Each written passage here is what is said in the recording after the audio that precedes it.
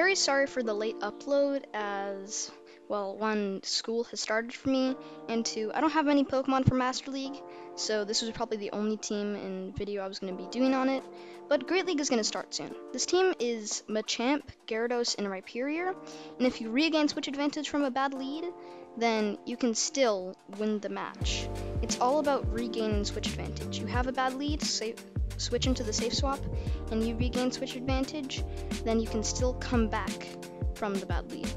Now, first match here, and it's Machamp versus Mamoswine. Now, this is a very good lead, so they immediately swap into Conkeldurr as their safe swap, and I swap into Gyarados. As you can see, this is a pretty budget team as well, because only Machamp and only Gyarados has 2 moves, because it's only very low cost, and the Rhyperior is not even actually maxed out. So as you can see here, they swap into Conkeldurr. The unfortunate thing is that Conkeldurr, has Stone Edge, so it can go for them. So I have expend 2 shields, but then I regain switch advantage, I go for the Hydro Pump, and they don't actually shield their Mamoswine. So that's very interesting, because now I can just bring in their Rhyperior when they bring in their last Pokemon, which is a Togekiss, and my Rhyperior is running Smackdown, so it will do super effective damage to flying type Pokemon, such as Dragonite and Togekiss. Now, and the second match is in, and my opponent has a lead of Metagross.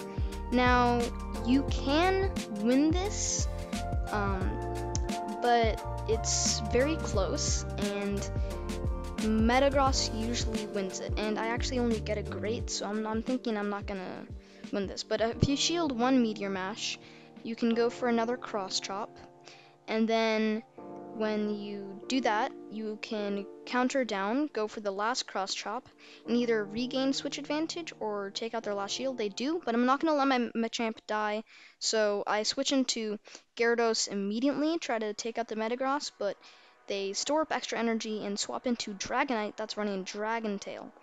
So shiny Dragonite at that. It's very nice. So I'm just going to go straight for Crunch, as they seem that they don't have any shields, and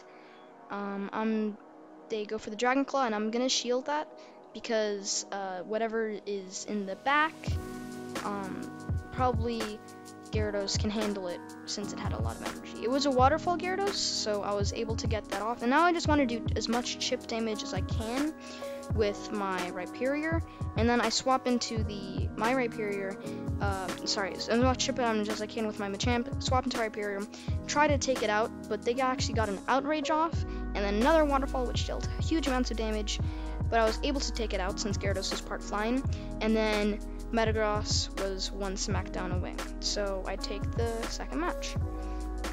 Now, in this match, I have the really good lead again of Rhyperior, and I do have to expend 1 shield if it's a Mud Slap Rhyperior, because Smackdown would be resisted, but Mud Slap wouldn't. So now, if this is a Rock Wrecker, it would be taken out, so it is, and I shielded up correctly. And then out comes a Togekiss. I store up to what looks to be a Rock Slide, hoping to get a shield, and I do. So now we're even on shields, so it's not too bad, and I regain switch advantage, so we're looking pretty good here. I can bring in my Rhyperior just fine, and since looking at the amount of health I have on my Rhyperior, I know this isn't a flamethrower, so I don't have to shield it, it's just an ancient power. They swap into Hydreigon, so then I just swap into my own Gyarados, which is dealing super effective damage from the Hydreigon. But I do have to shield the Dark Pulse because that would deal a huge amounts of damage. Out comes the Togekiss, and I go for the Hydro Pump. Maybe they were expecting an Aqua Tail or a Crunch because they didn't shield it, or maybe they just knew that the match was over. So that's another nice game. Last match. At least I think it's the last match, I'm not sure. So my opponent has a lead of Garchomp. This is a even way lead. If you correctly call an Outrage, you can actually win, but they're just going straight Sand Tomb, and I didn't shield because I know it was just a Sand Tomb.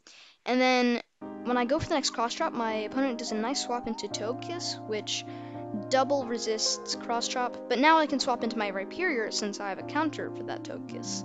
So I just completely farm it down, and I know this is going to be an ancient power, so I don't shield it, and I have 2 Surfs ready, or almost 2 Surfs, and instead of bringing their Garchomp to farm down, they bring their Metagross to farm down.